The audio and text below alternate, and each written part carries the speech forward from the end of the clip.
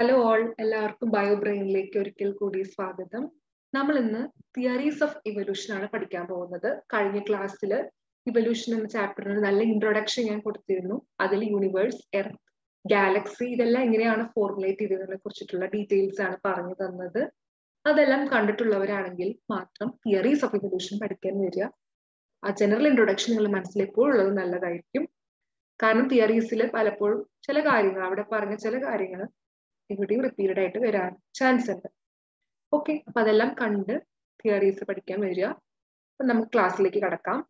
നമ്മൾ 5 theories of evolution ആണ് deal ചെയ്യാൻ പോകുന്നത്. അതായത് ഇവല്യൂഷനെ പറ്റിയിട്ട് കുറേ ആളുകൾ പലതരത്തിലുള്ള അസംഷൻസ് നടത്തിയിട്ടുണ്ട്.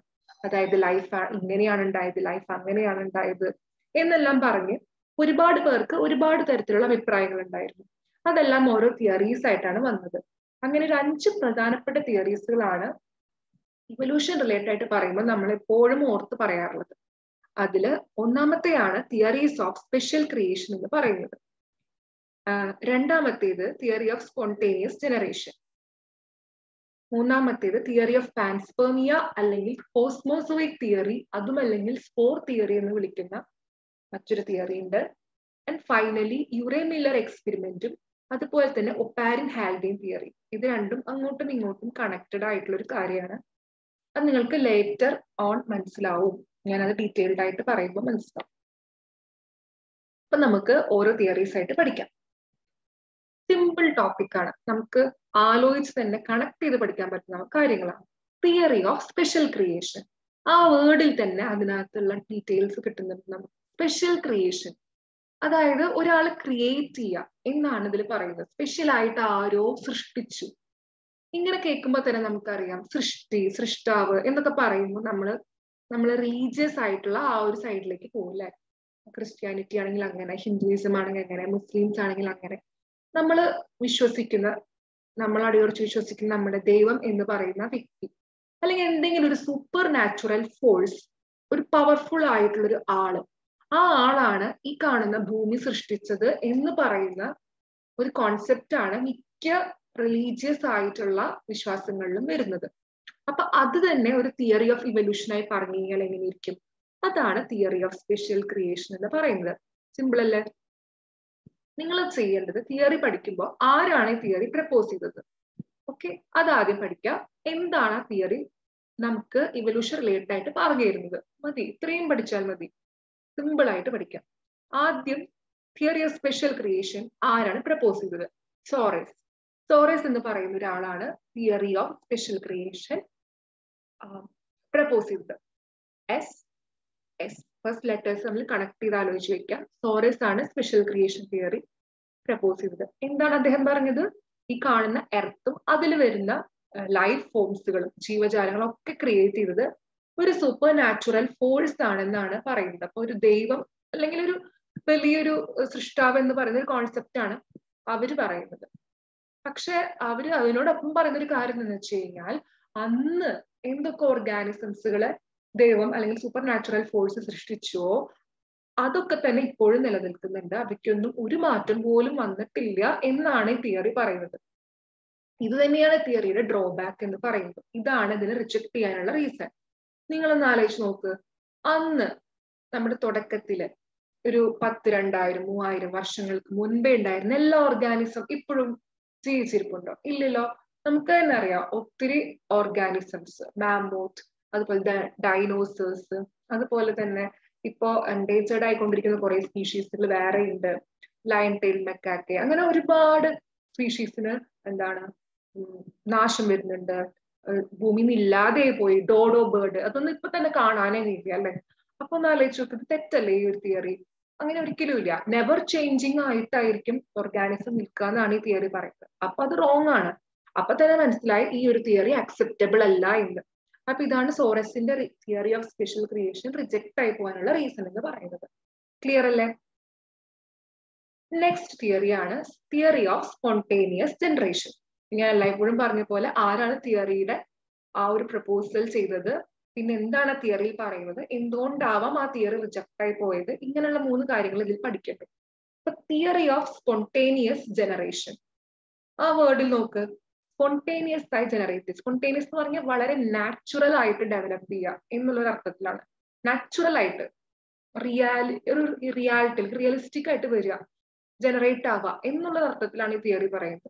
നോക്കാം നമുക്ക് ഡീറ്റെയിൽഡ് ആയിട്ട്. ഈ ഒരു കോൺസെപ്റ്റ് ഫസ്റ്റ് കൊണ്ടുവന്നത് അരിസ്റ്റോട്ടിലും പ്ലാറ്റോയുമാണ്. ഇവര് പറയുന്നത് അല്ലെങ്കിൽ അവകാശപ്പെടുന്നത് എന്താന്ന് വെച്ച് കഴിഞ്ഞാൽ, ലൈഫ് എന്ന് പറയുന്ന കാര്യം ഉണ്ടാവുന്നത് ഡീക്കേയിങ് ആയിട്ടുള്ള, റോട്ടിങ് ആയിട്ടുള്ള മാറ്ററിൽ നിന്നുമാണ്. ഇപ്പം വൈക്കോല്, സ്ട്രോ, മഡ്, ചെളി, ഇതിൽ നിന്നുമൊക്കെയാണ് ലൈഫ് ഉണ്ടാവുന്നത്. ഇങ്ങനെ ഡെഡ് ആയിട്ടുള്ള, ഡീക്കേയിങ് ആയിട്ടുള്ള, അഴുകി പോകുന്ന മാറ്ററിൽ നിന്നൊക്കെയാണ് ലൈഫ് വരുന്നതെന്നാണ് ആര് പറയുന്നത്? ഈ അരിസ്റ്റോട്ടിലും പ്ലാറ്റോയും പോലെയുള്ള ആൾക്കാർ തിയറി ഓഫ് സ്പോണ്ടേനിയസ് ജനറേഷൻ വെച്ച് പറയുന്നത്. അതിൽ നിന്നും വളരെ സ്പോണ്ടേനിയസ് ആയിട്ട്, വളരെ നാച്ചുറൽ ആയിട്ടാണ് ലൈഫ് വരുന്നത് എന്നാണ് അവർ പറയുന്നത്. ഇത് കേട്ടാൽ തന്നെ നമുക്കറിയാം, ഇപ്പോഴത്തെ കാലഘട്ടത്തിൽ ജീവിക്കുന്ന നമുക്കറിയാം ഇത് റോങ് ആയിരിക്കും ഈ തിയറി എന്ന്. ആൻഡ് ഈ തിയറിയുടെ ഒപ്പം തന്നെ പറയുന്ന ഒരു കാര്യമാണ്, ഈ ഈജിപ്റ്റ് ഭാഗത്തൊക്കെയുള്ള നദീതീരങ്ങളിൽ ഒക്കെ ഈ സൺലൈറ്റ് കൊണ്ടിട്ടൊക്കെ, അവിടുത്തെ റിവർ ബാങ്ക്സിൽ സൺലൈറ്റ് കൊണ്ടിട്ടൊക്കെ ക്രോക്കഡൈൽസ് പോലെയുള്ള ജീവികളൊക്കെ ഉണ്ടായി എന്നൊക്കെയാണ് ഇവരുടെ ഒരു കോൺസെപ്റ്റ് പ്രകാരം ഇവര് പറയുന്നത്. തെറ്റാണിത് അല്ലെ? ഇങ്ങനെ ഒരിക്കലും സംഭവിക്കില്ല. നമുക്കിത് പഠിക്കുമ്പോൾ തന്നെ അറിയാം ഈ ഒരു തിയറി റിജക്റ്റഡ് ആയിട്ടുള്ളതായിരിക്കും. ആൻഡ് ഇതിനെ കുറിച്ച് കൂടുതൽ ഡീറ്റെയിൽഡ് ആയിട്ട് പറയുന്ന ഒരു വ്യക്തിയാണ് വാൻ ഹെൽമോണ്ട് എന്ന് പറയുന്നത്. നിങ്ങൾ ടെക്സ്റ്റിലുള്ള ആള് തന്നെയാണ് വാൻ ഹെൽമോണ്ട്. ഇദ്ദേഹം എന്ത് ചെയ്തെന്ന് വെച്ച് കഴിഞ്ഞാൽ, ഈ ഒരു തിയറി ഓഫ് സ്പോണ്ടേനിയസ് ജനറേഷൻ ശരിയാണെന്ന് പ്രൂവ് ചെയ്യാൻ അദ്ദേഹം കാണിച്ചു തന്ന രീതി എന്താന്ന് വെച്ച് കഴിഞ്ഞാൽ, ആള് ഒരു ഡേർട്ടി ഷർട്ട്, ഒരു മുഷിഞ്ഞ ഒരു ഡ്രസ്സ് അദ്ദേഹം എടുത്തിടുന്നു. എനിക്ക് ഡ്രസ്സൊന്നും വരയ്ക്കറിയില്ല, ഞാൻ വെറുതെ ഒന്ന് വരയ്ക്കുന്നതാണ്. ഒരു ഡ്രസ്സ്, ആൻഡ് അദ്ദേഹം കുറച്ച് അതിലേക്ക് വീറ്റും കൂടി ആഡ് ചെയ്യുന്നു. ഓക്കെ, ഒരു മുഷിഞ്ഞ ഡ്രസ്സും വീറ്റും ആള് ആഡ് ചെയ്ത് വെച്ചിട്ടുണ്ട്. എന്നിട്ട് കുറച്ചു ദിവസം അത് അങ്ങനെ തന്നെ വെച്ചു. കുറച്ചു കഴിഞ്ഞപ്പോ അവിടെ എന്തുണ്ടായി? ഈ ഒരു മുഷിഞ്ഞ ഡ്രസ്സ് പ്ലസ് വീറ്റ് ഇരിക്കുന്ന സ്ഥലങ്ങളിൽ അദ്ദേഹം കുറെ റാറ്റിനെ കണ്ടു എന്നാണ് പറയുന്നത്. അപ്പോ ഈ റാറ്റ് വന്നോട് കൂടിയിട്ട് ആള് പറയുന്നത് എന്താണെന്ന് വെച്ച് കഴിഞ്ഞാൽ, ലൈഫ് ഫോം അല്ലേ മൈസ് എന്ന് പറയുന്നത്, അല്ലെങ്കിൽ മൈസ് എന്ന് പറയുന്ന ആള് ജീവനുള്ള ഒരാളാണ്, ഓർഗാനിസം ആണ്. അപ്പൊ ഇങ്ങനെ ഡീക്കേയിങ് ആയിട്ടുള്ള, അല്ലെങ്കിൽ ഇപ്പോ കുറച്ച് വീറ്റ് ഇട്ടു, കുറച്ച് മുഷിഞ്ഞ ഡ്രസ് ഇട്ടു, അതിൽ നിന്ന് തന്നെ ലൈഫ് ഫോം ഉണ്ടായി തനിയെ വന്നു എന്നാണ് അയാൾ അവകാശപ്പെടുന്നത്. ഒട്ടും ലോജിക്കില്ലാത്ത കാര്യമാണല്ലേ പറയുന്നത്. കുറച്ച് ഡ്രസ്സ്, അങ്ങനെയാണെങ്കിൽ നമുക്ക് ലൈഫ് ഉണ്ടാക്കിക്കൂടെ? കുറച്ച് മുഷിഞ്ഞ ഡ്രസ്സ് കൊണ്ടിടുക, കുറച്ച് അരിപ്പിടി അതിലിടുക, എങ്കിൽ മൈസ് വരികയാണെങ്കിൽ ഞാൻ മൈസിനെ സൃഷ്ടിച്ചു എന്ന് എനിക്ക് പറയാൻ പറ്റും? ഇല്ല. സ്പോണ്ടേനിയസ് ആയിട്ട് ജനറേറ്റ് ചെയ്ത് വന്നു എന്ന് എനിക്ക് പറയാൻ പറ്റും? ഇല്ല. അത് നമുക്ക് ആലോചിച്ചാൽ തന്നെ അറിയാം എന്തുകൊണ്ടായിരിക്കാം ആ മൈസ് അവിടെ വന്നിട്ടുണ്ടാവാം. മൈസ് നമുക്ക് ഓൾറെഡി അറിയാം, ഇങ്ങനെ ഗോഡൌൺ പോലെയുള്ള സ്ഥലങ്ങളിലൊക്കെ വളർന്ന് കണ്ടിട്ടുണ്ട്. ഈ എവിടെയാണോ ഫുഡ് ഇരിക്കുന്നത് അവിടെ ആ മൈസ് തേടിയെത്തും. ഇപ്പോ ഗോതമ്പ്, അരി ഇതൊക്കെ സൂക്ഷിച്ചിരിക്കുന്ന ഗോഡൌണിലൊക്കെ എലി വരുന്നുണ്ട് അല്ലെ? എന്തിനാ? അവർക്ക് അവിടെ താമസിക്കാനും അവരുടെ ഫുഡ് കിട്ടുന്ന സ്ഥലത്തേക്ക് ഓടി വരുന്നതാണ്. അല്ലാതെ ഇങ്ങനെ ഈ വീറ്റിൽ നിന്നും തന്നെ മൈസ് ഉണ്ടായി എന്ന് പറയുന്ന കോൺസെപ്റ്റ് റോങ് ആണ് അല്ലെ? അപ്പോ ഇതാണ് theory of spontaneous generation reject ആയി പോകാനുള്ള റീസൺ. ക്ലിയർ ആയല്ലോ? പ്രപ്പോസ് ചെയ്ത ആള് വാൻ ഹെൽമോണ്ട്, ആൻഡ് തുടക്കത്തിൽ പ്രപ്പോസ് ചെയ്ത അരിസ്റ്റോട്ടിൽ, പ്ലാറ്റോ ആണ്. വാൻ ഹെൽമോണ്ട് ലേറ്റർ ഓൺ അത് പ്രൂവ് ചെയ്യാൻ ഒരു എക്സ്പെരിമെന്റ് ഇങ്ങനെ കാണിച്ചു തന്നു. പക്ഷെ ഓവറോൾ ഈ ഒരു തിയറി തെറ്റാണ്. Okay, next theory of ബയോജെനസിസ്. അങ്ങനെ തിയറി ഓഫ് സ്പോണ്ടേനിയസ് ജനറേഷൻ ഒക്കെ ഇങ്ങനെ തെറ്റാണെന്ന് പ്രസ്താവിച്ചുകൊണ്ട് ലൂയിസ് പാസ്റ്റർ പോലെയുള്ള ആൾക്കാര് കടന്നു വരികയാണ്. അദ്ദേഹം ചില എക്സ്പെരിമെന്റുകളൊക്കെ നടത്തിയിട്ട് അദ്ദേഹം തിയറി ഓഫ് ബയോജെനസിസ് ആണ് ഇവല്യൂഷന് റീസൺ ആയിട്ട് ആള് പറഞ്ഞത്.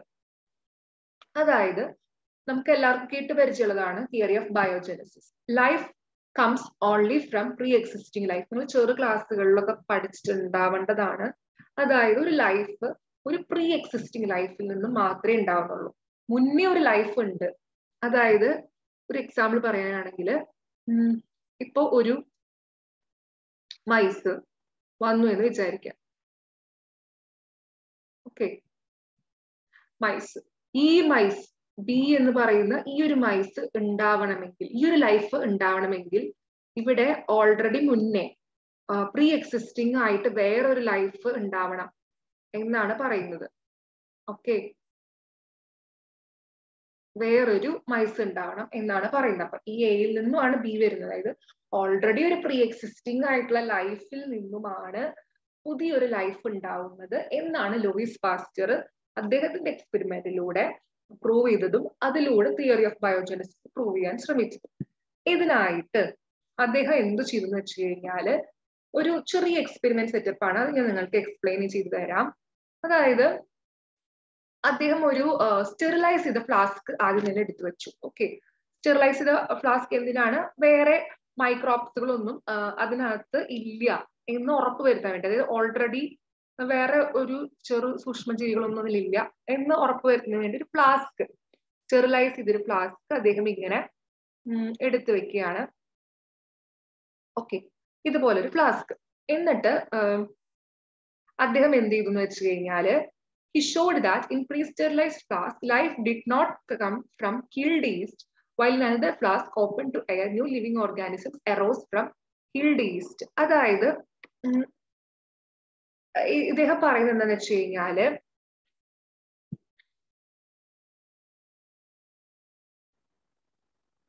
ഒരു പിക്ചർ വരയ്ക്കുന്നതിലൂടെ നിങ്ങൾക്ക് ഇത് ക്ലിയർ ആയിട്ട് മനസ്സിലാവും. ഇങ്ങനെ ഒരു ഫ്ലാസ്ക് അദ്ദേഹം ആദ്യം എടുത്തു. എന്നിട്ട് ഈ ഫ്ലാസ്കിൽ അദ്ദേഹം കുറച്ച് ബ്രോത്ത് ആഡ് ചെയ്യാണ്. ബ്രോത്ത് എന്ന് പറഞ്ഞു കഴിഞ്ഞാൽ എന്താണ്? നമ്മൾ ഈ എക്സ്പെരിമെന്റിലൊക്കെ യൂസ് ചെയ്യുന്ന, ഈ ലാബുകളിലൊക്കെ യൂസ് ചെയ്യുന്ന ഒരു കാര്യമാണ് ബ്രോത്ത് എന്ന് പറയുന്നത്. ഒരു ന്യൂട്രിയൻ മീഡിയം ആണ്. ഇതിനകത്ത് ഈസ്റ്റ് അല്ലെങ്കിൽ എന്താണ് കിൽഡ് ആയിട്ടുള്ള ഈസ്റ്റുകളെയാണ് യൂസ് ചെയ്തിട്ടുണ്ടാവുക. അതായത് എന്താ പറയാ, അതൊരു ന്യൂട്രിയൻ മീഡിയം ആണ്. അത്രയും നിങ്ങൾ മനസ്സിലാക്കിയാൽ മതി. ഒരു ബ്രോത്ത് അതിനകത്ത് എടുത്തു വെക്കുന്നു. ഈ ഒരു ഫ്ലാസ്കിനകത്ത് ഓൾറെഡി അതിന് സ്റ്റെറിലൈസ് ചെയ്തിട്ടുണ്ട്. അതിനകത്ത് വേറെ ഒരു മൈക്രോബ്സും പ്രസന്റും ആയിട്ടില്ല. ഓക്കെ, ഇങ്ങനൊരു ബ്രോത്ത് കണ്ടെയ്നിങ് ഫ്ലാസ്ക് അദ്ദേഹം എടുത്തു വെച്ചിട്ടുണ്ട്. ഇനി എന്താ ചെയ്തെന്ന് വെച്ച് കഴിഞ്ഞാൽ അദ്ദേഹം ഈ ഒരു ഫ്ലാസ്കിന് ഒരു ലോങ് നെക്ക് ഉണ്ട് അതിന്. അതായത് ഈ ഒരു ടിപ്പ് ഭാഗം ഇങ്ങനെ ഒരു നീളമുള്ള ഒരു ഭാഗം പ്രസന്റ് ആയിട്ടുള്ള ഒരു ഫ്ലാസ്ക് ആണത്. ഇതിനകത്തേക്ക് അദ്ദേഹം ഒരു കോട്ടൺ പ്ലഗ് ഇങ്ങനെ പ്ലഗ് ചെയ്ത് വെക്കുന്നു. അതായത് എയറുമായിട്ടുള്ള, പുറത്തത്തെ എയറുമായിട്ടുള്ള കോണ്ടാക്ട് അദ്ദേഹം കംപ്ലീറ്റ് ആയിട്ട് ഇവിടെ അവോയ്ഡ് ചെയ്യാണ് ചെയ്തത്. എന്താണ് ചെയ്തത്? അദ്ദേഹം ഇങ്ങനെ ഒരു കോട്ടൺ പ്ലഗ് വെച്ചിട്ട് അത് അടയ്ക്കുന്നു. അപ്പോൾ ഓൾറെഡി ഇതൊരു ഫ്ലാസ്ക് ആണ്. ഈ ഫ്ലാസ്ക് ഓൾറെഡി സ്റ്റെറിലൈസ്ഡ് ആണ്. ഇതിനകത്ത് ബ്രോത്ത് ഉണ്ട്. പക്ഷെ ഈ കോട്ടൺ പ്ലഗ് വെച്ച് ഇങ്ങനെ അടച്ചേക്കുന്ന കാരണം കൊണ്ട് തന്നെ ഒരു മൈക്രോബ്സും പുറത്തൊന്നും വരില്ല. ഓൾറെഡി ഫ്ലാസ്കിന്റെ ഉൾഭാഗം സ്റ്റെറിലൈസ്ഡ് ആയതുകൊണ്ട് ഒരു മൈക്രോബ്സും ഉള്ളിലും ഉണ്ടായിരിക്കില്ല. സിംപ്ലി അപ്പോൾ കിൽഡ് ആയിട്ടുള്ള ഈസ്റ്റ് അല്ലെങ്കിൽ ആ ഒരു ബ്രോത്ത് മാത്രം അതിനകത്ത് പ്രസന്റ് ആയിട്ടുണ്ട്. അദ്ദേഹം വെയിറ്റ് ചെയ്തു, കുറച്ച് ദിവസം വെയിറ്റ് ചെയ്തു. അപ്പൊ എന്താ ഉണ്ടായത്? No contamination. അതായത് ഒരു തരത്തിലുമുള്ള മൈക്രോബിന്റെ ഗ്രോത്ത് ഒന്നും തന്നെ നമുക്ക് അവിടെ ഒബ്സർവ് ചെയ്യാനായിട്ട് സാധിച്ചില്ല. ഓക്കെ, അതായത് ഒരു കോണ്ടാക്റ്റും ഇല്ല, പുറത്തൊന്നും ഇല്ല, ഉള്ളിലും മൈക്രോബ് ഇല്ല. പിന്നെ എങ്ങനെയാണ് ഫർദർ ഗ്രോത്ത് ഉണ്ടാവുക അവിടെ? അപ്പൊ ഇതൊരു എക്സ്പെരിമെന്റ് സെറ്റപ്പ് ആള് ചെയ്തു. ഇനി രണ്ടാമത്തെ ടൈപ്പ് ആള് ചെയ്തത് എന്താന്ന് വെച്ച് കഴിഞ്ഞാൽ ഇതേപോലെ തന്നെ ഒരു ഫ്ലാസ്ക് അദ്ദേഹം എടുക്കുന്നു. നോക്കാം, ഒന്നും കൂടി എനിക്ക് വരയ്ക്കാനുള്ള ടൈം തരണം. ഇങ്ങനെ ഒരു ഫ്ലാസ്ക് എടുത്തു. നേരത്തെ പോലെ തന്നെ ഫ്ലാസ്കിൽ ആൾ എന്ത് ആഡ് ചെയ്തിട്ടുണ്ടാവും? Broth add ചെയ്തിട്ടുണ്ടായിരിക്കും. ബ്രോത്ത് ഇങ്ങനെ ആഡ് ചെയ്ത് വെച്ചിട്ടുണ്ട്. ഓക്കെ, ഇനി ആൾ എന്ത് ചെയ്യുമെന്ന് വെച്ച് കഴിഞ്ഞാൽ നേരത്തെ ഒരു പിക്ചറിൽ നമ്മൾ കണ്ട ഈ ഒരു ഇലോങ്ങേറ്റഡ് ആയിട്ടുള്ള നെക്കില്ലേ, ഇതാള് ഒടിച്ചു കളഞ്ഞു. അതായത് ഇങ്ങനെ പൊട്ടിച്ചു കളഞ്ഞ ആള്, മനസ്സിലായോ? ഇതിങ്ങനെ ആള് പൊട്ടിച്ചു കളഞ്ഞു. അതായത് ഇപ്പോ ഇവിടെ എന്തുണ്ട്? എയർ കോണ്ടാക്ട് ഉണ്ട്. എയറുമായിട്ടൊരു കോണ്ടാക്ട് ഈ ഒരു ഫ്ലാസ്കിന് വരുന്നുണ്ട്. അങ്ങനെ കുറച്ച് ദിവസം ആള് ഈ പൊട്ടിയ ഈ ഒരു ഫ്ലാസ്ക് ഇങ്ങനെ എയർ കോണ്ടാക്ട് ആയിട്ട് വെക്കുകയാണ്. കുറച്ച് കഴിഞ്ഞപ്പോൾ ആള് ശ്രദ്ധിച്ചു എന്ത്? മൈക്രോബ്സ് അതിനകത്ത് ഗ്രോ ചെയ്യാൻ തുടങ്ങി എന്ന്. അതായത് എയറുമായിട്ട് കോണ്ടാക്ട് വന്നു. അപ്പൊ എയറിൽ ഓൾറെഡി പ്രസന്റ് ആയിട്ടുള്ള മൈക്രോബ്സുകൾ പ്രീ എക്സിസ്റ്റിംഗ് ലൈഫ്, അതിൽ നിന്നും ഫർദർ മൈക്രോബ്സുകൾ വീണ്ടും പുതിയ ലൈഫായിട്ട് ഉണ്ടാവാൻ തുടങ്ങി ഈ ഉള്ളിലുള്ള ന്യൂട്രിയൻ മീഡിയം ഉപയോഗിച്ചുകൊണ്ട്. സിമ്പിൾ. അപ്പൊ അതിലൂടെ അദ്ദേഹം എന്താണ് പ്രൂവ് ചെയ്തത്? Theory of biogenesis. അതായത് new organisms can be formed from pre existing. അതല്ല ആള് ഈ എക്സ്പെരിമെന്റിലൂടെ നമുക്ക് കാണിച്ചു തന്നത്. അപ്പൊ അങ്ങനെ ആള് മുന്നേ പറഞ്ഞ ആ ഒരു തിയറി ഓഫ് സ്പോണ്ടേനിയസ് ജനറേഷനെ അദ്ദേഹം പ്രൊജക്ട് ചെയ്യുന്നു. അതേപോലെ അദ്ദേഹത്തിന്റെ ഈ ഒരു തിയറിയും കൂടി ആള് പ്രൂവ് ചെയ്യാണ് ചെയ്തത്. ക്ലിയർ ആയെന്ന് വിചാരിക്കുന്നു. ഇനി എന്തുകൊണ്ട് ഇപ്പോഴും ഈ തിയറിക്ക് അക്സെപ്റ്റൻസ് കിട്ടിയില്ല എന്ന് ചോദിച്ചു കഴിഞ്ഞാൽ, ആള് പറഞ്ഞു ഓൾറെഡി എക്സിസ്റ്റിംഗ് ലൈഫ് എന്ന്, അതായത് മുന്നേ ഒരു ലൈഫ് ഉണ്ടാവണമെന്ന്. അപ്പൊ ആദ്യം വന്ന ആ മുന്നേ ഉള്ള ഒരു ലൈഫ് അതെങ്ങനെ വന്നു ഇറത്തില്, അതിനൊരു ആൻസർ കൊടുക്കാൻ ആൾക്ക് പറ്റിയില്ല. അതായത് ബി എന്ന് പറയുന്ന ഒരാള് എയിൽ നിന്ന് ഉണ്ടായി എന്ന് പറയുന്നു. അങ്ങനെയെങ്കിൽ ഈ ബി എവിടെ നിന്ന് വന്നു, എ എവിടെ നിന്ന് വന്നു എന്ന ചോദ്യത്തിന് നമുക്ക് ഉത്തരമില്ല. ബി പറഞ്ഞത് എയിൽ നിന്നാണെങ്കിൽ എ എവിടെ നിന്ന് ആര് കൊണ്ടുവന്നു, അതെങ്ങനെ ഉണ്ടായി എന്നൊരു ആൻസർ, ഫസ്റ്റ് ലൈഫ് ഫോമിനുള്ള ആൻസർ ആൾക്ക് പറയാൻ പറ്റില്ല. അതുകൊണ്ടാണ് ഈ തിയറി റിജക്ട് ആയി പോയത്. ഓക്കെ, ഇതാണ് ലൂയിസ് പാസ്റ്റിയറിന്റെ തിയറി ഓഫ് ബയോജെനസിസ്. ക്ലിയർ ആയെന്ന് വിചാരിക്കണം. ഇതങ്ങനെ നിൽക്കട്ടെ. കുറച്ച് കഴിഞ്ഞാൽ ഈ തിയറി ഓഫ് ബയോജെനസിസിൽ ഒരു മോഡിഫിക്കേഷൻ വരുന്നത് നമുക്ക് കാണാൻ പറ്റും. ഇനി അതിനിടയിൽ ഞാൻ വേറൊരു തിയറി കൂടി പറഞ്ഞു തരാം, തിയറി ഓഫ് പാൻസ്പെർമിയ. ഇത് വളരെ എളുപ്പമാണ് പഠിക്കാൻ, ഇൻട്രസ്റ്റിംഗ് ആണ്. റിച്ച്റ്റർ ആണ് ഈ ഒരു തിയറി ഓഫ് പാൻസ്പെർമിയ അല്ലെങ്കിൽ കോസ്മോസോയിക് തിയറി, അതും അല്ലെങ്കിൽ സ്പോർ തിയറി എന്നൊക്കെ ഇതിന് പേരുണ്ട്. ഈ ഒരു തിയറി കൊണ്ടുവന്നത് സിമ്പിൾ, നമുക്ക് ആലോചിക്കാം. നമ്മൾ ഹൃതിക് റോഷന്റെ ആ ഒരു ജാദു വരുന്ന ഒരു പടമൊക്കെ കണ്ടിട്ടുണ്ടായിരിക്കും, ഏലിയൻ വരുന്നത് പോലെ അല്ലെ. അതുപോലെയുള്ള ഒരു സംഭവമാണ് ഈ തിയറി പറയുന്നത്. ഇവര് പറയുന്നത് വെച്ച് കഴിഞ്ഞാൽ എർത്തിലേക്ക് മറ്റു ഡിഫറെന്റ് പ്ലാനറ്റ്സിൽ നിന്നുമുള്ള സ്പോർസുകൾ, അത് സ്പോർസ് എന്താണെന്നാണ് അവർ പറയുന്നത്, യൂണിറ്റ് ഓഫ് ലൈഫ്, വിത്ത്, ഒരുമാതിരി വിത്തിട്ടാൽ ചെടി വളരുന്ന പോലെ വേറെ പ്ലാനറ്റുകളിൽ നിന്നും ഒക്കെയുള്ള ഒരു സ്പോർസുകൾ, യൂണിറ്റ്സ് ഓഫ് ലൈഫുകൾ എർത്തിൽ വന്ന് വീഴുകയും അതിൽ നിന്നും പൊട്ടിമുളച്ചുണ്ടായ ലൈഫാണ് നമ്മുടെ എന്നാണ് ഇവർ അവകാശപ്പെടുന്നത്. ഈ സ്പോറിനകത്ത് പ്രോട്ടോപ്ലാസം പ്രസന്റ് ആയിട്ടുണ്ടെന്നാണ് പറയുന്നത്. അപ്പോൾ ഇതൊരു യൂണിറ്റ് ഓഫ് ലൈഫ് ആയിട്ടാണ് ഇവർ പറയുന്നത്. ആൻഡ് അത് നമ്മുടെ എർത്തിൽ വന്ന് വീണപ്പോ തനിയെ രൂപീകരിക്കപ്പെട്ടു ലൈഫ് എന്നാണ് ഇവർ പറയുന്നത്. പക്ഷെ ഈ തിയറിയും പ്രൂവ് ചെയ്യാത്തതാണ്. കാരണം ഒരു എർത്ത് എന്ന് പറഞ്ഞ പ്ലാനറ്റിലേക്ക് ക്രോസ് ചെയ്ത്, മറ്റു പ്ലാനറ്റിൽ നിന്നും ക്രോസ് ചെയ്തിട്ട് ഈ സ്പോർസുകൾ ഇവിടെ എത്തുമ്പോഴത്തേനും അവർ സർവൈവ് ചെയ്യേണ്ട ചില കണ്ടീഷൻസുകൾ ഉണ്ട് ഇതിന് രണ്ടിന്റെ ഇടയ്ക്ക്. അതായത് വളരെ എക്സ്ട്രീം ആയിട്ടുള്ള called, UV radiation from sun, ഇതൊക്കെ ഉണ്ടായിരിക്കും ഇവരിങ്ങനെ ക്രോസ് ചെയ്തെത്തുമ്പോൾ എർത്തിലേക്ക് റീച്ച് ചെയ്യുന്ന സമയത്ത്. അതൊന്നും ഒരിക്കലും ഈ ഒരു സ്പോർസിന് സർവൈവ് ചെയ്യാൻ പറ്റില്ല എന്നാണ് ഒരു റീസൺ ആയിട്ട്, ഇതിനെ റിജക്ട് ചെയ്യാനുള്ള റീസൺ ആയിട്ട് പറയുന്ന കാര്യം എന്ന് പറയുന്നത്. ഓക്കെ, ക്ലിയർ അല്ലേ? തിയറി ഓഫ് പാൻസ്പെർമിയ സിമ്പിൾ ആണ്.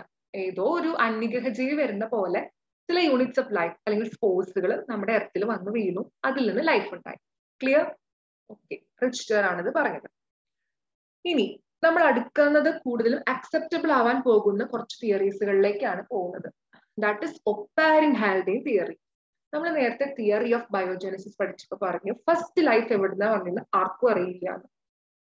പക്ഷെ ഇദ്ദേഹം, അതായത് രണ്ടാൾക്കാരാണ് ഇവര്, ഇംഗ്ലണ്ടിലെ ഹാൽഡെയ്ൻ എന്ന് പറയുന്ന ഒരാളും റഷ്യയിൽ താമസിക്കുന്ന ഒപ്പാരിൻ എന്ന് പറയുന്ന ആളും, ഈ രണ്ടാളുകളുമാണ് ഈ തിയറി മുന്നോട്ട് വെച്ചത്. ഇവരെന്താ പറഞ്ഞത്, ആദ്യത്തെ ലൈഫ് വന്നത് ആർക്കും അറിയില്ല എവിടുന്നാണ്. പക്ഷെ ഇവർ അവകാശപ്പെടുന്നത് ആദ്യത്തെ ലൈഫ് വന്നത് പ്രീ എക്സിസ്റ്റിംഗ് ആയിട്ടുള്ള നോൺ ലിവിങ് ആയിട്ടുള്ള ഓർഗാനിക് മോളിക്യൂൾസുകളിൽ നിന്നുമാണെന്നാണ് പറയുന്നത്. ഓക്കെ, ഓർഗാനിക് മോളിക്യൂൾസ് എന്ന് പറയുമ്പോൾ നിങ്ങൾ +1 RNA, പ്രോട്ടീൻ, പോളിസാക്രൈഡ്, അതുപോലെ തന്നെ DNA, ഇങ്ങനെയുള്ള കുറെ മെറ്റീരിയൽസിനെ കുറിച്ച് പഠിച്ചിട്ടുണ്ടായിരിക്കണം. അപ്പൊ അവയാണ് ഓർഗാനിക് മോളിക്യൂൾസ് എന്ന് വിളിക്കുന്നത്. ഇതുപോലെയുള്ള നോൺ ലിവിങ് ഓർഗാനിക് മോളിക്യൂൾസുകളാണ് ആദ്യം ഉണ്ടായിരുന്നത്. പിന്നീട് അവ വലുതായാണ് ഓരോ സെല്ലുകളും ഓരോ ഓർഗാനിസവും ഉണ്ടായെന്നാണ് ഇവർ അവകാശപ്പെടുന്നത്. അപ്പൊ ഇവരൊരു എക്സ്പ്ലനേഷൻ തരികയാണ്, ആദ്യത്തെ എക്സിസ്റ്റിംഗ് ലൈഫ് വന്നത് non living organic മോളിക്യൂൾസുകളായിട്ടുള്ള RNA, protein നിന്നുമാണെന്നാണ്. അപ്പോ ഒരു കെമിക്കൽ ഇവല്യൂഷൻ ആണ് നടന്നത് എന്നാണ് ഒപ്പാരിൻ ആൻഡ് ഹാൽഡെയ്ൻ പറയുന്നത്. അവിടുന്ന് ആ ഒരു കെമിക്കൽ ഇവല്യൂഷൻ കഴിഞ്ഞാണ് നമ്മൾ ഇന്ന് കാണുന്ന കുറെ ഡൈവേഴ്സ് ആയിട്ടുള്ള ഓർഗാനിക് മോളിക്യൂൾസുകൾ ഉണ്ടായത് എന്നാണ്.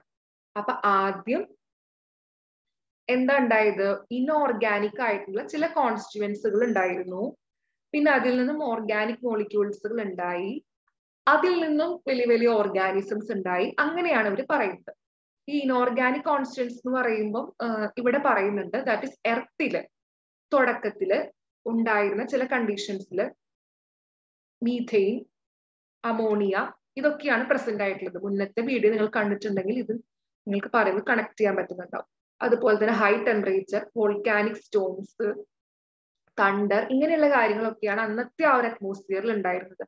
അപ്പൊ ഇതുപോലെയുള്ള CH4, ammonia, hydrogen, water molecules പോലെയുള്ള ഇനോർഗാനിക് ആയിട്ടുള്ള മോളിക്യൂൾസുകളിൽ നിന്നും ഓർഗാനിക് ആയിട്ടുള്ള മോളിക്യൂൾസുകൾ, അതായത് RNA, പ്രോട്ടീൻ, DNA, പിന്നെ പോളിസാക്കറൈഡ്, ഫാറ്റ്, ഇങ്ങനെയുള്ള കുറെ കാര്യങ്ങൾ എന്ത് വഴി വന്നു എന്നാ പറഞ്ഞത്? കെമിക്കൽ ഇവല്യൂഷൻ വഴി വന്നു. എന്നിട്ട് ആണ് നമ്മൾ ഇന്ന് കാണുന്ന ലൈഫ് എക്സിസ്റ്റ് ചെയ്യുന്നത് എന്നാണ് അവർ പറയുന്നത്. അപ്പൊ പ്രീ എക്സിസ്റ്റിംഗ് ലൈഫ് എന്ന് പറയുന്നത് നോൺ ലിവിങ് ഓർഗാനിക് മോളിക്യൂൾസുകളിൽ നിന്നാണ്. അത് ഇൻടേൺ വന്നിട്ടുള്ളത് ചില ഇനോർഗാനിക് കോൺസ്റ്റിറ്റ്യുവൻസിൽ നിന്നുമാണെന്നാണ് ഇവര് പറയുന്നത്. ഇത് പ്രൂവ് ചെയ്യാൻ വേണ്ടി, ഈ ഒപ്പാരൻ ഹാൽഡൻ തിയറി ആയിട്ടേ പറഞ്ഞുള്ളൂ, ഇത് പ്രൂവ് ചെയ്യാൻ വേണ്ടിയിട്ട് യൂറേ മില്ലർ എക്സ്പെരിമെന്റ് 1953 നടത്തി. മില്ലർ എന്ന് പറയുന്ന ഒരു അമേരിക്കൻ സയന്റിസ്റ്റ് ആണ് ഈ ഒരു ഒപ്പാരൻ ഹാൽഡൻ തിയറിനെ പ്രൂവ് ചെയ്യാൻ വേണ്ടിയിട്ട് ഒരു ലബോറട്ടറി സെറ്റപ്പില് എർത്തിൽ അന്നുണ്ടായിരുന്ന അതേ സിമിലർ ആയിട്ടുള്ള കണ്ടീഷൻസുകളെ റീക്രിയേറ്റ് ചെയ്തെടുത്തു. എന്നിട്ട് അദ്ദേഹം പ്രൂവ് ചെയ്തു ഒപ്പാരൻ ഹാൽഡൻ പറയുന്ന കാര്യങ്ങൾ, അതായത് chemical evolution, pre existing life ഒരു നോൺ ലിവിങ് ഓർഗാനിക് മോളിക്യൂളിൽ നിന്നുമാണ് വന്നത് എന്നുള്ള കണ്ടീഷൻ ആള് പ്രൂവ് ചെയ്ത് കാണിച്ചതാണ് ചെയ്തത്. ഇതാണ് പിക്ചർ. ഇത് നിങ്ങളുടെ ടെക്സ്റ്റിൽ ഉണ്ടായിരിക്കും, നിങ്ങൾ നോക്കുക. ഞാനിവിടെ എക്സ്പ്ലെയിൻ ചെയ്യാം. അതിൽ ആ ഒരു ലബോറട്ടറി സെറ്റപ്പിൽ അദ്ദേഹം എടുത്തത് ഇതുപോലെ ഒരു ക്ലോസ്ഡ് ഫ്ലാസ്ക് എടുത്തു. ആ ഫ്ലാസ്കിനകത്ത് ഇലക്ട്രിക് ഡിസ്ചാർജ് ആള് പ്രൊവൈഡ് ചെയ്തിട്ടുണ്ട്. പിന്നെ മീഥെയിൻ ഉണ്ട്, പിന്നെ hydrogen, ammonia, water vapour plus 8000 degree Celsius temperature. ഇത്രയും കാര്യങ്ങൾ അന്നത്തെ പഴയ പ്രിമിറ്റീവ് എർത്ത് അറ്റ്മോസ്ഫിയർ അയാൾ സൃഷ്ടിക്കുകയാണ് ചെയ്തത് ലാബിനകത്ത്. ഇത്രയും അധികം കാര്യങ്ങൾ ആൾ ചെയ്തപ്പോൾ ഈ ഇനോർഗാനിക് മോളിക്യൂൾസിൽ നിന്നും ഇതുപോലെയുള്ള ഓർഗാനിക് മോളിക്യൂൾസുകളെ അയാൾക്ക് കാണാൻ പറ്റി എന്നാണ് പറയുന്നത്. ഏതാണ് ആദ്യം ഉണ്ടായ ഓർഗാനിക് മോളിക്യൂൾസ്? അമിനോ ആസിഡ് ആണ് കേട്ടോ. അപ്പോൾ ഇമ്പോർട്ടന്റ് ആയിട്ട് ആലോചിച്ച് വയ്ക്കുക, യൂറേ മില്ലർ എക്സ്പെരിമെന്റിൽ ആദ്യം ആൾ ഒബ്സർവ് ചെയ്തത് അമിനോ ആസിഡുകളെയാണ്. ക്ലിയർ? ആൻഡ് ഇതുപോലെയുള്ള സിമിലർ ആയിട്ടുള്ള മറ്റു എക്സ്പെരിമെന്റ്സുകൾ ആള് ട്രൈ ചെയ്ത് നോക്കിയപ്പോഴത്തേനും, ആളല്ല മറ്റു ചില ആളുകൾ ട്രൈ ചെയ്ത് നോക്കി. അപ്പോൾ അവർക്ക് അതേപോലത്തെ സിറ്റുവേഷനിൽ കൊടുത്തപ്പോൾ ഷുഗർ, അതുപോലെ തന്നെ നൈട്രജൻ ബേസസ്, പിഗ്മെന്റ്സ്, ഫാറ്റ് ഇതൊക്കെ പ്രൊഡ്യൂസ് ആവുന്നതായിട്ട് ആള് കണ്ടു. അതായത് യൂറേ മില്ലർ ചെയ്തപ്പോൾ കണ്ടത് അമിനോ ആസിഡ് ആണ്. ആൻഡ് ബാക്കി ചില ആളുകൾ ചെയ്ത് നോക്കിയപ്പം ഇതേപോലത്തെ സിമിലർ കണ്ടീഷൻ വരുന്നതായിട്ട് കണ്ടു. ആൻഡ് വേറൊരു കാര്യം എന്താണെന്ന് വെച്ച് കഴിഞ്ഞാൽ, ഇവര് പറയുന്ന കാര്യങ്ങളൊക്കെ ശരിയാണോ എന്ന് നമുക്ക് പിന്നെയും ഒരു പ്രൂഫ് കിട്ടുകയാണ്. അതായത് മിറ്റിയോറേറ്റ് എന്ന് പറയും. അതായത് നമ്മള് ഉൽക്ക എന്നൊക്കെ പറയില്ലേ, ഉൽക്ക, അതൊക്കെ പൊട്ടിയിട്ട് നമ്മുടെ ഭൂമിയിലേക്ക് ഇടയ്ക്ക് വീഴാറുണ്ടല്ലോ ഉൽക്കകളൊക്കെ. അപ്പൊ ആ ഉൽക്കകളെ എടുത്ത് നമ്മൾ പരിശോധിച്ച് നോക്കിയപ്പോൾ, അതായത് ഏതോ സ്പേസിലെ ഏതോ ഏരിയയിൽ നിന്നും പൊട്ടി ഇങ്ങോട്ടേക്ക് ഭൂമിയിലേക്ക് വീഴുന്ന ആ ഉൽക്കകളെ എടുത്ത് പരിശോധിച്ച് നോക്കിയപ്പോൾ ഇതേപോലത്തെ സിമിലർ ആയിട്ടുള്ള കമ്പൗണ്ട്സുകളെ നമുക്ക് കണ്ടെത്താൻ സാധിച്ചു എന്നാണ് പറയുന്നത്. അപ്പൊ അങ്ങനെ വരുമ്പോൾ നമുക്ക് എന്താണ് അക്സെപ്റ്റൻസ് കിട്ടിക്കൊണ്ടിരിക്കുകയാണ് യൂറേ മില്ലർ എക്സ്പെരിമെന്റിനായാലും ഒപ്പാരൻ ഹാൽഡൻ തിയറിക്കായാലും. അങ്ങനെ അപ്പൊ ഇതാണ് ആ ഒരു എക്സ്പെരിമെന്റ് സെറ്റപ്പ് എന്ന് പറയുന്നത്. ഇതിൽ നിങ്ങൾക്ക് അറിയാം ഇലക്ട്രോഡ്സ് കൊടുത്തിട്ടുണ്ട്, ഇലക്ട്രിക് ഡിസ്ചാർജ്, ആ ഒരു ഡിസ്ചാർജ് സ്പാർക്ക് ക്രിയേറ്റ് ചെയ്യാനായിട്ട് ഈ 4 ഗ്യാസുകളുടെയും പേര് നിങ്ങൾ ഇമ്പോർട്ടന്റ് ആയിട്ട് പഠിച്ചു വെക്കണം. Methane, ammonia, water vapour and hydrogen. മറക്കരുത്, ഇത് ഇമ്പോർട്ടന്റ് ആണ്. ആൻഡ് ആദ്യം ഉണ്ടായത് അമിനോ ആസിഡ് ആണ് യൂറേ മില്ലർ എക്സ്പെരിമെന്റിൽ ഒബ്സർവ് ചെയ്തത് എന്നുള്ള കാര്യം കൂടി ഓർത്തു വയ്ക്കുക. അങ്ങനെ ആള് കണ്ടെത്തി. 8000 ഡിഗ്രി സെൽഷ്യസ് ടെമ്പറേച്ചർ ഒക്കെ പ്രൊവൈഡ് ചെയ്തുകൊണ്ടിരിക്കുകയാണ് ചെയ്തത്. കണ്ടോ, ഇവിടെ ബോയിലിംഗ് വാട്ടർ എന്ന് എഴുതിയിട്ടുണ്ട്. അങ്ങനെ സിമിലർ എക്സ്പെരിമെന്റ് സെറ്റപ്പ് ഉണ്ടാക്കിയെടുത്തു. അങ്ങനെ പതുക്കെ പതുക്കെ ലിമിറ്റഡ് ആയിട്ടുള്ള എവിഡൻസ് വെച്ചിട്ടാണെങ്കിലും ഈ ഒരു കെമിക്കൽ ഇവല്യൂഷനാണ് ഇന്ന് ഒരു ഇതും അക്സെപ്റ്റൻസ് കിട്ടി നിൽക്കുന്നത്. പിന്നെ അതുപോലെ തന്നെ ഇവര് പറയുന്നത് എന്താണെന്ന് വെച്ച് കഴിഞ്ഞാൽ ഒരു 3 ബില്യൺ ഇയേഴ്സ് ബാക്ക് വരെ അങ്ങനെ ഒരു എന്താണ് ഒരു നോൺ സെല്ലുലാർ ലൈഫ് ഫോം ഒന്നും ഉണ്ടായതായിട്ട് ഇവര് എന്താണ് ഇവർക്ക് പ്രൂഫ് ഒന്നും കിട്ടിയിട്ടില്ല എന്നാണ് പറയുന്നത്. വിച്ച് മീൻസ് ഈ ഇത്തരത്തിൽ കാണുന്ന giant molecules RNA, protein, polysaccharides ഇതുപോലെയുള്ള ആളുകൾ തന്നെ ഈ ക്യാപ്സ്യൂൾസുകളൊക്കെ റീപ്രൊഡ്യൂസ് ചെയ്തുകൊണ്ടാണ് ഫർദർ ആയിട്ട് RNA, പ്രോട്ടീൻ, പോളിസാക്കറൈഡ്സ് അങ്ങനെ കൂടുതൽ ഉണ്ടായി അവസാനം വലിയ വലിയ ലൈഫ് ഫോംസുകൾ ഉണ്ടായി എന്നാണ് ഇവർ പറയുന്നത്. അങ്ങനെ ഫസ്റ്റ് സെല്ലുലാർ ഫോം ഡെവലപ്പ് ആയി എന്നാണ് പറയുന്നത്. അതൊരു ഏകദേശം 2000 മില്യൺ ഇയേഴ്സ് എഗോ ആണ് നടന്നത്. 3000 ബില്യൺസ് ഇയേഴ്സ് ബാക്ക് വരെ അങ്ങനെ ഒരു ലൈഫ് ഫോമിന്റെ കാര്യമൊന്നും പ്രൂഫ് കിട്ടിയിട്ടില്ല. പക്ഷെ ഒരു 2000 മില്യൺ ഇയേഴ്സ് ബാക്ക് ആ ഒരു ടൈമിലാണ് ആദ്യത്തെ ഫസ്റ്റ് സെല്ലുലാർ ഫോം ഉണ്ടായത്. അവര് മിക്കവാറും സിംഗിൾ സെൽഡ് ആയിട്ടുള്ള ആളുകളാവാൻ ചാൻസ് ഉള്ളൂ എന്നാണ് പറയുന്നത്. പിന്നെ അന്നത്തെ ഒരു എൻവയോൺമെന്റ് വാട്ടർ എൻവയോൺമെന്റ് ആവാനാണ് ചാൻസ് എന്നാണ് പറയുന്നത്. അങ്ങനെ ബയോജെനസിസ് എന്ന് പറയുന്ന ആ ഒരു വേർഷനെ നമ്മൾ വേറെ രീതിയിൽ പറയാണ് the first form of life arose slowly through evolutionary forces from non-living molecules is accepted by majority. അങ്ങനെ ആദ്യത്തെ ലൈഫ് ഉണ്ടായത് നോൺ ലിവിങ് ആയിട്ടുള്ള ഓർഗാനിക് മോളിക്യൂൾസുകളിൽ നിന്നുമാണ് എന്ന ആ ഒരു കെമിക്കൽ ഇവല്യൂഷൻ അങ്ങനെ വൈഡ്ലി എല്ലാവരും അക്സെപ്റ്റ് ചെയ്യുകയാണ് ചെയ്തത്.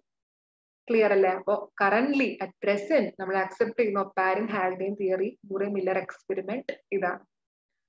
അപ്പോൾ ഇത്രയേ ഉള്ളൂ കാര്യങ്ങൾ. നന്നായി പഠിക്കുക, വായിച്ചു നോക്കുക ടെക്സ്റ്റ്. നിങ്ങൾക്ക് കമന്റ്സിൽ ഡൗട്ട്സ് ഒക്കെ ഉണ്ടെങ്കിൽ പോസ്റ്റ് ചെയ്യാം. അപ്പൊ ഇന്നത്തെ ക്ലാസ്സിൽ ഞാൻ എത്ര ഡിസ്കസ് ചെയ്യുന്നുള്ളൂ. ഈ ഒരു സെഷൻ ഇഷ്ടപ്പെട്ടിട്ടുണ്ടെങ്കിൽ ലൈക്ക്, ഷെയർ ആൻഡ് കമന്റ്. പിന്നെ സബ്സ്ക്രൈബ് ചെയ്യാനും മറക്കരുത്. നിങ്ങളുടെ കമന്റ്സ് ഒക്കെ മോട്ടിവേറ്റിംഗ് ആണ്, എനിക്ക് വളരെ ഇഷ്ടപ്പെട്ടു. ഇനിയും വീഡിയോസ് ഇടാനായിട്ട് ട്രൈ ചെയ്യാം. ഓക്കെ, അടുത്ത ക്ലാസ്സിൽ കാണാം. Thank you.